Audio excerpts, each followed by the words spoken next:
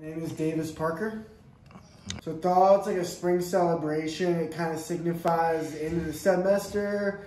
It's an event that's all day at Horn in the West. It's got live music, food and drink vendors, artisan market, games, beer garden. It's just a day in the sunshine with your friends and family in Boone. So Thaw Out occurred from 93 to like 98. I think it ran 5 years.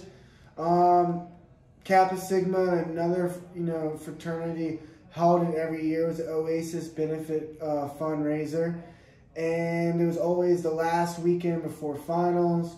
It was at Horn in the West, and 1 year it was at Hawk's Nest.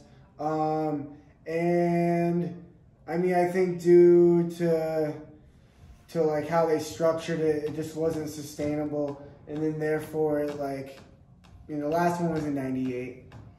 I had a friend who went to it. She told me about it, and she knows like what I do with drama and how I'm involved, and she thought this would be a great opportunity, to bring back something that was successful at one point and bring it back. And when I started learning about Thaw Out and doing the research and reading the articles about it from the Appalachian, it was pretty sweet. So I thought it'd be something to bring back.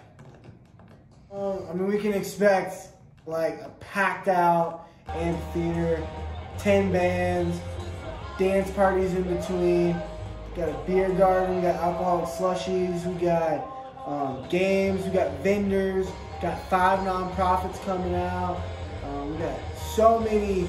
It's honestly a melting pot. We got DIY people, we got people from the Greek organizations. We got families coming. We got so many different demographics and so many different people. It really is like a culmination of, where we're at, in Boone right now. So it's pretty powerful and pretty special.